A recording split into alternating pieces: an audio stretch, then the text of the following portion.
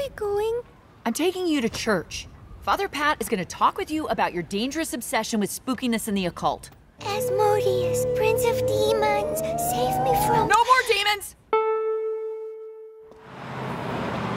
Daddy's okay with this? You better believe it. But he says church is 58 minutes of BS and 2 minutes of shakedown. That was before his daughter started running around graveyards trying to raise the dead. What you did was bad. And Father Pat is going to have a very serious talk with you. Hey, his name is Jesus.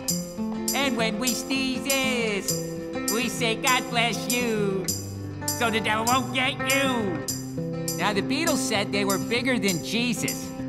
And so, God punished them with Yoko Ono.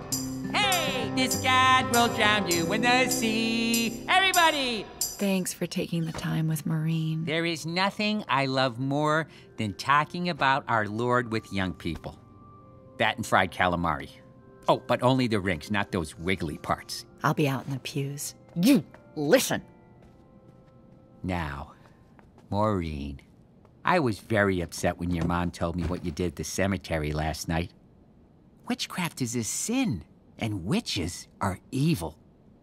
God tells us that by putting warts on their noses and cursing them with the power of flight.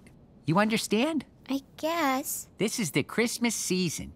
Your thoughts should be of the baby Jesus, who came to earth to save us from sin by dying on the cross. So, Christmas is about death? No, that's Easter.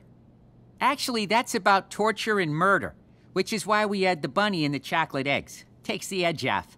And we remember Jesus' sacrifice on the cross by consuming his body and blood in Holy Communion. You drink blood? Oh, that's just wine that we get at a discount. It's not really blood. Yes, it is! Well, not really. Take liquor, I'll skin you alive and make your pelts into a comforter. And I'll fuck your mom on it. And she'll say, "Ooh, that's the best pelt fucking I ever get, Jimmy."